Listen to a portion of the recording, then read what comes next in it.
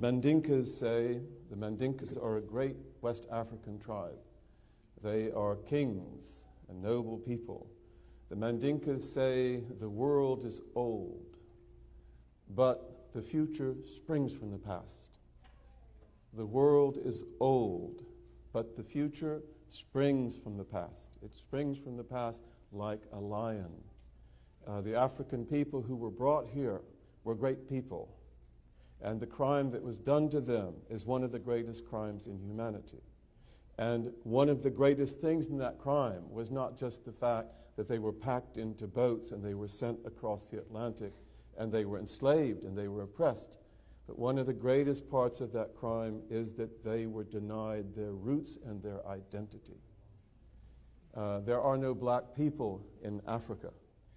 Africans are tribes, and those tribes are very important. And those tribes have marks, and they have culture, they have language, they have depth. And when you destroy that, you destroy very, very much. And Malcolm X was the best. He was certainly of the best. I know a woman in the Gambia who has a great gift of looking at Africans, and she knows immediately their lineage.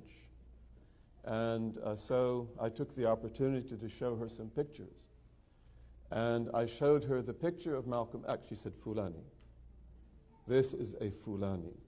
I also showed her the picture of Imam Zayd. She said, Fulani. Imam Zayd's a Fulani. Then a sheikh who has a lot of secrets that deal with the past. He told me, and he said the lineage of Malcolm X goes back to the great jihad of Uthman ibn Fodio. That this is where his ancestors come from, and he said Imam Zayd is the same thing. So these are the best. You know, the world is old, but the future springs from the past. And it is not a coincidence that Allah chose this amazing man to be a meteor of great good and light in this country. Malcolm was one of the greatest human beings that has ever been seen on this side of the Atlantic Ocean.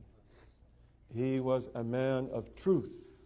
He was a man of truth, and he was a man of truth. That his whole life is a search for that truth, and it is a commitment to follow it wherever it leads him. When Malcolm was in the Nation of Islam, he built the Nation of Islam, and he gave it its soul, and he believed that it was the true teaching.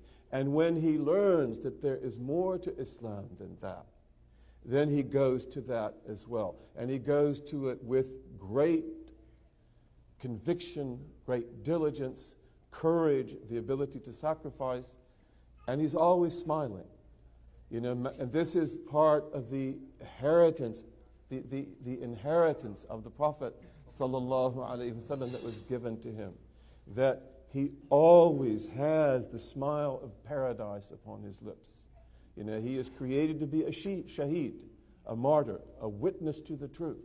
And he has that beauty, that bliss of the garden that is with him all the time.